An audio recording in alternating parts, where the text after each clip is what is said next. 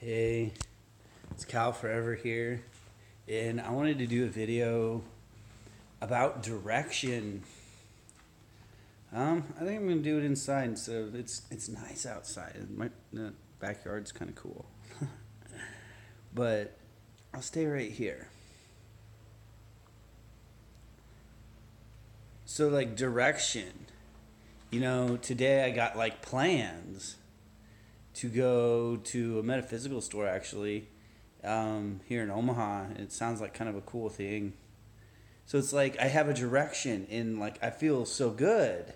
I feel, and it's a direction of purpose. You know, I've been staying at my parents the past few months or past month or whatever for certain reasons, and my parents have been trying to get me to get a job in the meantime. I'm not going to be here for very much longer. So it's like I'm don't really feel like I need to get a job. And when it comes to like work, it's like, I used to work at a golf course. I didn't have a sense of purpose that was fulfilling. So it's like that goes with direction in your life. If you don't have a purposeful direction, you're going to be stagnant. Like back then for me, when I was working at the golf course, I drank for fulfillment at the end of the day. And it seems like that's kind of what a lot of my other friends were doing, because they weren't doing what they loved doing. They were doing things they hated doing so they could do something or supposed things that they loved or that made them feel better, like drink. So instead of getting a job, because I felt like it would have been probably would have been hard for me to get a job because I was spinning in so many energies. So I just sat here for the most part and meditated and anchored in the light. So that was my direction.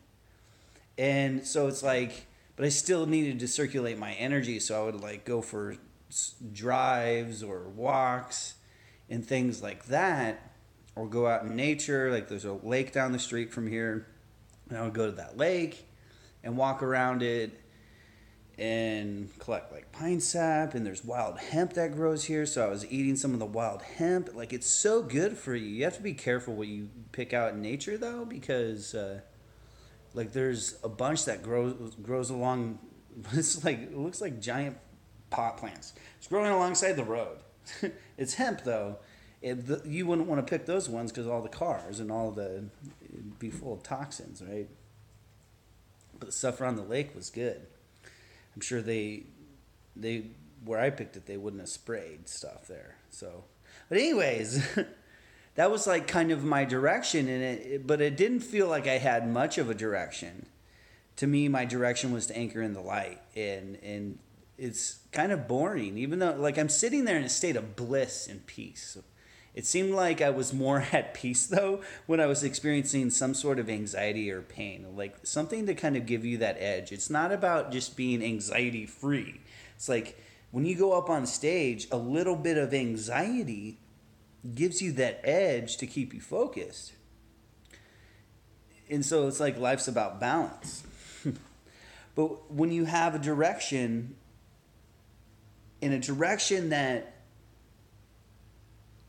feels worthwhile, that feels successful, that feels purposeful, that feels fulfilling, when you feel that on a heart level, and I know what that is for me inside, it's just I'm waiting for the other alignments.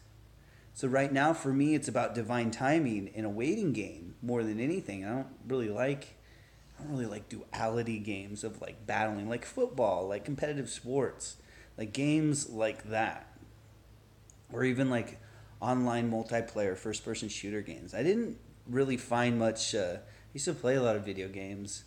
I liked Assassin's Creed, like the story mode games, and Assassin's Creed is such a deep feeling because it's so historical. It's like a history book, almost more accurate than history books because they say all the like secretive conspiracy stuff. Well, a lot of that's probably not true, but in your direction that's most successful for you, which for me was anchoring in the light. My parents didn't understand that. They're like, "Oh, you're lazy. You need to get a job, do something." It's like I am working. I am doing something. So it's like our body's working.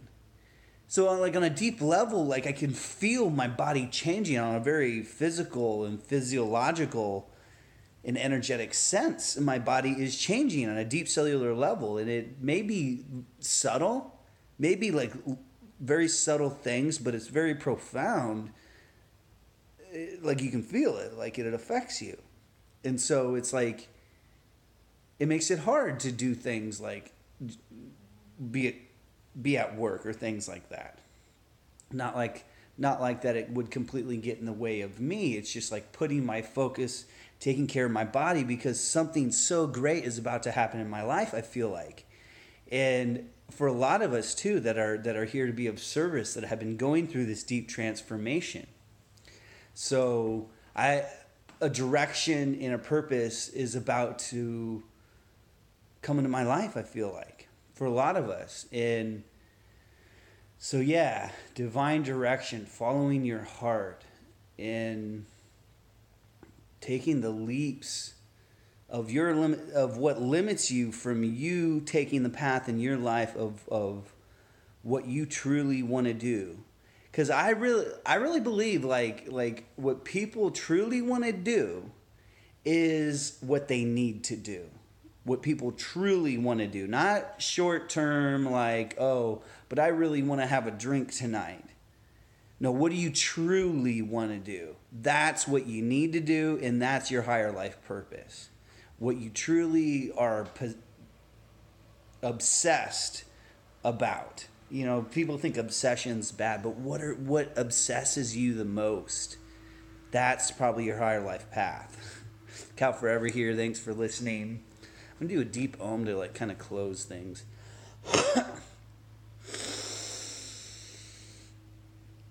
Oh.